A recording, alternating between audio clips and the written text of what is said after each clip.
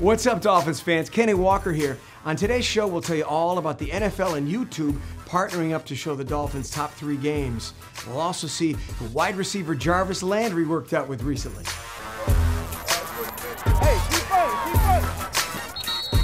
Recently, the NFL announced that they'd be uploading the top 3 games for each NFL team as voted on by the fans this August in conjunction with the start of preseason.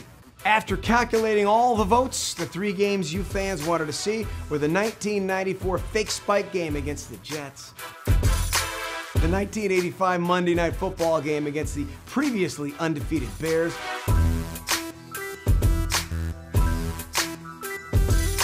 and of course Super Bowl VII against the Redskins to cap off the perfect season.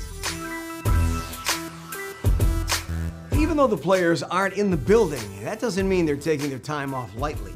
Yesterday, we caught up with some of the offensive linemen working out together, but they weren't the only ones working out.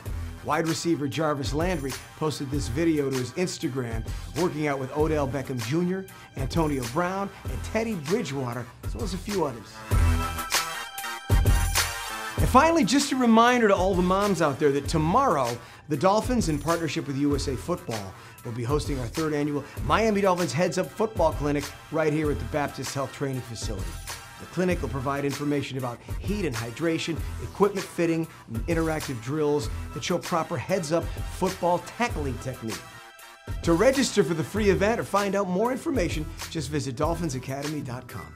Well, that's all for today, but make sure to keep checking back for all your Dolphins news and access as we get you ready for training camp.